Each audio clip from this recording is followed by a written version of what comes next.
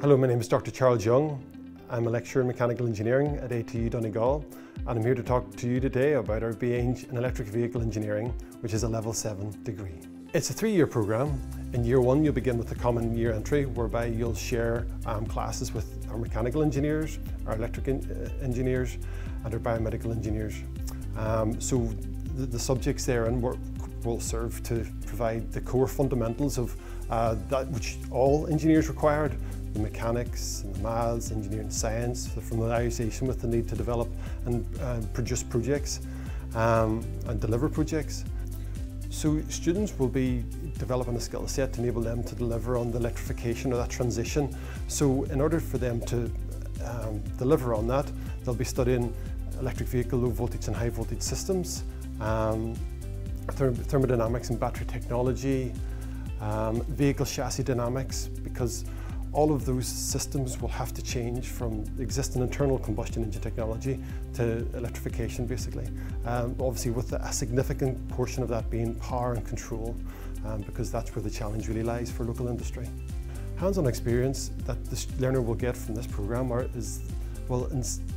in first year, this learner will be inducted into the workshop, be able to utilise all the workshop equipment, and then in second year, we're going straight into the production of a Formula 24 race car, in fact. So the learner will be assembling that and then shelling that so they can compete against other colleges in the vicinity. Obviously there's no competition in it, we'll be winning, but after that then we will have taken a baseline car and developed it.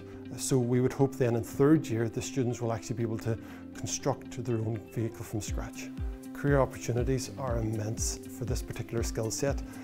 If you consider any piece of portable equipment at all that consumes petrol or diesel, well, that's got to go in the first instance, which is just, it's mind-blowing if you begin to familiarise yourselves with what our local industries provide. So all of these local industries not only have to change out their internal combustion engine technology for EV technology, they've also got to now change their hydraulic approach to delivering the work that needs to be done and convert that to electrification.